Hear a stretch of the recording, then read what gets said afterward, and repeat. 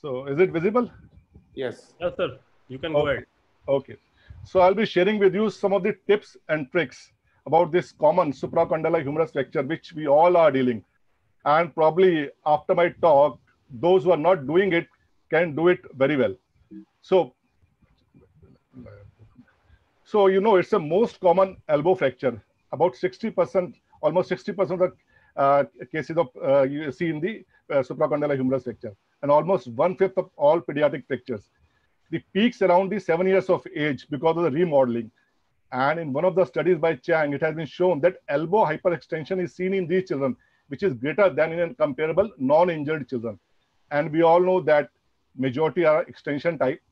The vast majority of children get this fracture fall from outstretched hand, which is called push, through the thinnest portion of the distal humerus.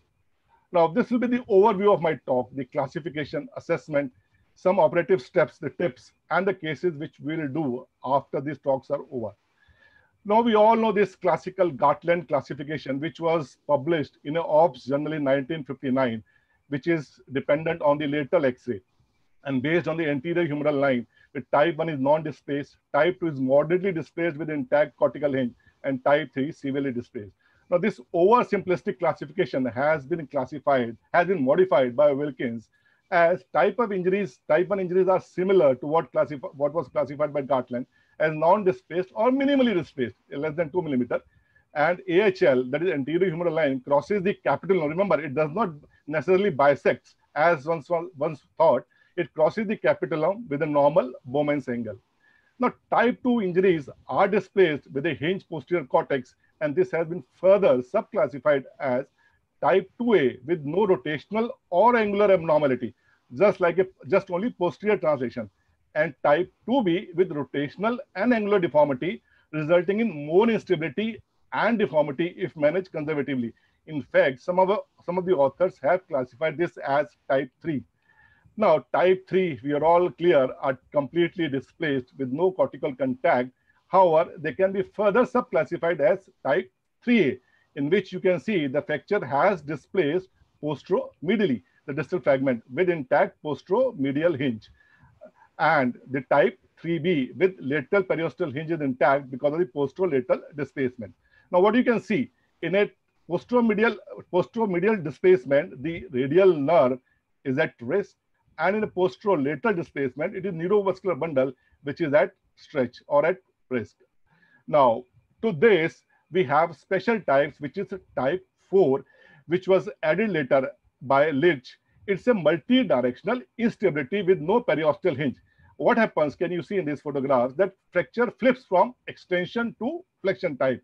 This could be due to initial injury, which could be severe, or iatrogenically, and a resident trying to forcibly reduce this fracture, and which you usually see in a closed, while you are doing the closed reduction in a operating room.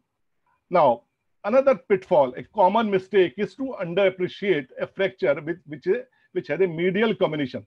Now, most of the, I will say, the beginners would not recognize this. And because you see on a lateral view, it appears reasonably, there is a good alignment. But when you see clearly, there's a loss of Bowman's angle, and these fractures usually unite with varus malunion. Hence, be aware of this fracture, which looks like a type 1, though actually it's considered a type 2 with a medial comminution.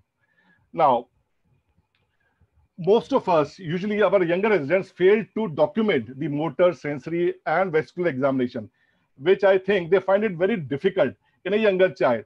But remember the two simple signs. Getting the young child to do thumbs up will definitely help you to test the radial nerve by extension of the wrist and thumb.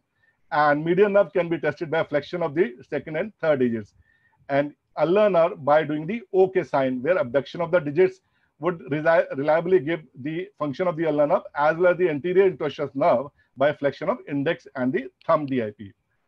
Now, sensory examination, again, might be difficult, but remember the discrete areas of the autonomous zone, where the radial nerve is dorsal web space, the median nerve is the palmar surface of the index finger, and the ulnar nerve on the ulnar side of the little digits.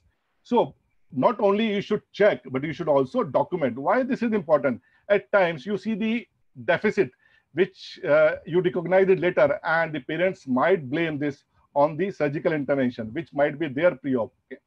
Now, vascular examination is an essential part of a supracondylar fracture because 20% of the fractures are associated with some kind of vascular compromise. It is not only the palpable radial pulse, but you should check the capillary refill, which should be less than 3 to 5 seconds, the color of the palm and the fingertips, the warmth, which is more of subjective sensation, but it does help you to check the vascular status, and the turgor of this finger pulp. Now, based on this vascular status, you classify the fracture or into three types. The hand is well perfused. There's no problem. Warm red and radial pulse is present. The hand remains well perfused, but the radial pulse is absent, which I would add a pink pulseless as well as puzzling hand, which still there are some controversies. And the last, the hand is poorly perfused. It is cool or cold, blue or blanch with radial pulse absent, which is also called pale pulseless hand. So we'll be just doing main part of our hand, which is well perfused. Okay. Now don't forget to examine the compartment because you might miss a developing compartment syndrome, which might put you in a problem. So remember, some of the fractures in which compartment pressure can increase, like in a which fracture with a considerable swelling with a tense volar compartment, floating elbow, associated forearm fracture, cubital ecchymosis, like in this child, anterior skin puckering, which is also called a pucker sign, and an absent pearl, along with a passive extension, pain with passive extension and flexion. Remember, friends, in a child, you don't find the 5 P's. You have to look for 3 A's, the anxiety, agitation, and increasing need for analgesia, which are very good useful signs for developing compartment syndrome, especially in a child. Now, coming to the management part, briefly. Now, type 1 supracondylar fracture, which at times you even don't see clearly. The only radiographic site would be a fat pad sign, okay? And there will be localized tenderness. But having said this, the prognosis is definitely good. AHL bisects the capitulum on the lateral view. The Bowman's angle is more than 10 degrees. That is normal in AP view. So what do? You give a cast immobilization in 90 degree of flexion for about 3 weeks. But friends, they have to be monitored radiographically. And beware, don't miss a fracture like this with a medial combination, which can go into varus collapse. Okay. Now, type 2, the optimal management is still debatable, but the emerging consensus these days is that almost all of the type 2 fractures are fixed. Now, type 2A, which I told you earlier, extension type with no rotation, with normal Bowman's angle, close reduction and casting with good molding and avoiding hyperflexion like this can give you a good result. But one of the paper has shown that to truly stabilize these fractures, you need to hyperflex this elbow. And hyperflexing the elbow has been shown to a flexion beyond 110 degrees has shown to be seen that pulse is lost on Doppler. So there is a dilemma. You truly want to stabilize, but you have to hyperflex. And moreover, number of papers have shown, one of the paper by Paediatric, that when he reviewed 25 cases of type 2 supracondylar fracture, which were managed by close reduction and casting, 28% had loss of reduction and 20% required delayed surgery. So the emerging consensus remains that these fractures should also be fixed, provided you have all the good conditions. However, there is no debate about this type 2B, which at times may be difficult to recognize, but you can see clearly that along with the translation, there is a rotation as well as angulation, and close reduction and percutaneous spinning remains the preferred mode of treatment. And if not done, you can have outcome like this. This young girl actually was managed conservatively outside, and she presented with a cubitus varus deformity in this type of fracture. Now, type 3. Now, we know the management of this type 3. The standard of care remains the operative reduction and closed spinning in majority of the cases because of this significant rotational malalignment, soft tissue injury, and combination. But you might ask, and unfortunately, some of these fractures are still managed conservatively. Why not close reduction and casting? But has been shown repeatedly that flexion beyond 70 degrees, this loss of pulse on Doppler, which might predispose these fractures to compartment syndrome if you are trying to manage them conservatively. And moreover, now it is clear that type 3 fractures are more likely to lose reduction and return to surgery if we try to manage them conservatively. Now, how do you actually do the close spinning? I'll show you a few tips and tricks. Now make sure that you preoperatively check that you have the OR table with a short radiolucent arm board. Remember, so that at times you have to place the child head even on the arm board so that you can better image the elbow. Now this avoids CM receiver as a tabletop, which was actually popular earlier, because at times in an unstable reduction, you might have to rotate the CM instead of rotating the elbow. So fluoro should be parallel to the table, okay? And monitor should be opposite to the surgeon. And this is my request, that do the imaging before you start reducing and giving the traction, because at times you don't get the good films because of the pain and the other factors. So a first step is reduction. Traction with elbow flex to 20 to 30 degree. Remember, it has to be sustained traction with a counter traction against the axilla. First step is align in AP view. Don't jump into sagittal view. Align in AP view with a varus or valgus pressure in a C-arm. Checking in a C-arm. Can you see in this that by giving a valgus pressure, the fracture is aligned? Now, then it comes that you flex the elbow, giving a pressure, anterior pressure over the olecranon, and you have to gently pronate in a posteromedial type of fracture, okay? Because the intact periosteum is posteromedial, which makes it tense, okay? Which helps in reduction. Now, when you see a reduction like this, you can still see that the anterior humeral line is still touching the anterior aspect. It is not crossing the capitulum. It shows that still there is an extension deformity and still unreduced. So you make sure that deformity is completely reduced by checking the anterior humeral line. And one of the tips is, when it is completely reduced, the child's elbow should flex enough so that fingers touch the shoulder, ipsilateral shoulder, and there's a bone-to-bone feeling. Don't forget to check the oblique views, which are also called the columnar views, medial oblique, lateral oblique. So before you start pinning, make sure that all the 4 parameters are in place. The Bowman's angle is well above 10 degree. The AHL intersects the capitulum, and there's the intact medial and the lateral column. Now, once this is done, you maintain the reduction by taping the elbow in a hyperflex position. Now, you might be asking, why taping? So it makes your life easy, and even you don't need an assistant. So you just tape it. You just trial any kind of tape and keep a folded towel under the elbow. Now, one of the tips is, don't jump into drilling first. Imagine lateral condyle like a pin cushion. Use a free pin, not a pin loaded on a drill. And think lateral condyle like because they're cartilaginous, think like a pin cushion. And hold the wire against the distal lateral condyle and check the trajectory. Because you can check the trajectory whether it will be going right in AP as well as in the lateral view. So you don't make multiple entry points. And in case of unstable fractures, you might have to even rotate the C-arm. So once you're sure that trajectory is okay, you start drilling, advance with a drill, and make sure that you engage both the proximal and the distal cortex in AP, lateral, as well as medial and lateral oblique views. And check more pins. And once you have added 2 pins, you can further extend the elbow to see the coronal alignment and pass another pin. Now, so again, you see there should be good pin spread, and as well as the pins should not cross each other. I'll come to that. So what do you avoid while pinning? The first and foremost, inadequate number of pins and thinner pins. Like a fracture like this, a type 3, which was managed by using thinner pins and which were also not adequate. The fracture was not adequately reduced, and the outcome was like this, which is quite bad. So general recommendation is 2 pins for type 2 and 3 pins for type 3. Even you can add 1 more pins, either medial or lateral if possible, in case you find some instability. Now, failure to achieve bicortical fixation as well as poor pin spread is an important factor for LOR. LOR is loss of reduction.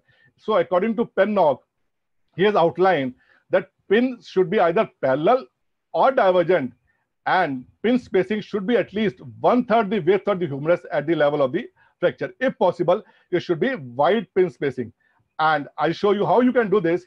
You can engage both the proximal and distal segment. You start your first pin, which should cross medial to the olecranon fossa, a second pin, which should be lateral to the fossa, and a third pin, which should pass through the fossa, so that you have better purchase, you have more cortical purchase while passing through the olecranon fossa. In a lateral view, remember, when it is reduced, the capitulum is slightly anterior to the plane of fracture. So pin should angulate slightly 10 to 15 degrees posteriorly, the first pin. And the second pin may be parallel to the humeral shaft. Now, how to avoid pin convergence and pin crossing? Now, one of the tips is, remember friends, when you cross outside, the pins will diverge inside. So always make sure that you have a crossing outside and the pins will diverge inside the fracture. Now, a big question is where to use the medial pin. At times, a fracture like this, a medial oblique fracture, when lateral pins are not adequate, do not provide adequate stability, and even difficult to pass the third pin, you can pass a medial pin, but only when you have done the lateral pinning and you can extend the elbow so that nerve goes posteriorly. I prefer to use a small incision that is called mini open and preferably a drill guide to protect the ulnar nerve. Okay. And stability wise, it has been shown that lateral entry pins are equivalent to the cross pin in terms of torsional stability. Now, before you close, assess the stability of reduction. Stress the reduction in varus valgus, flexion extension. Do the final coronal alignment in maximum extension, and don't leave the operating theater without checking the pulse. Now, give a snugly fit cast. Remember, not in 90-degree or hyperflexion, but about 60 to 70 degrees. It is not the cast which is holding the fracture. It is the pins which you have put it perfectly, and bivalve the cast. Now, these are some of the tricks to aid close reduction, like Herzog described a diaphyseal chance pin to manipulate the proximal fragment. Though I haven't used this lever technique by Pai, and this Silver has described a intrafocal pin in the distal fragment. I'll show you in a case that you can use this in a type 4 or in a flexion deformity, a flexion type of fracture. A late presenting fracture with blisters and swelling again is a problem, and at times we have no other solution except to put these children on traction. The outcome is not excellent, but definitely these fractures heal well and have reasonable good alignment. Now, briefly, just last few slides on open reduction, and the commonest indication remains the irreducible fracture, especially the interposition of brachialis or neurovascular structure. And the second common indication remains the poorly perfused hand, which requires vascular exploration. Now, coming to the open reduction, the anterior approach is commonly used, but remember, friends, you might be thinking that open reduction is easier, but remember, it's a deceptively simple, and because of the extensive periosteal stripping, the fractures are quite unstable. There's a sharp metaphyseal spike which can displace the neurovascular structures. So you must remember the neurovascular anatomy of the cubital fossa. Incision could be transverse or a lazy S. I prefer a transverse incision, but make sure that incision is over the edge of the fracture and avoid dissecting through this traumatized skin. Stay lateral to the biceps if you are doing for irreducible fracture, but you have to go medial to the biceps in case you want to explore the neurovascular bundle. There is one reduction technique where surgeon can use a manual thumb pressure over the proximal fragment, and the other hand using a bone lever or Homan elevator, where assistant hyperflexes the elbow and pin the usual way. But I prefer this technique. If you're doing the open reduction, you can use two retrograde K wires inserted into the distal fragment, which can be used like a joystick. And once the fracture is reduced, you do the pinning in a cross pin fashion. So this is the usual mode which I prefer. Posterior approach is done by some of our residents, but I tell them to avoid this approach because you are dissecting through the virgin area, increases the post-op stiffness, and in fact, you are disrupting the blood supply of the trochlea, which might go into osteonecrosis.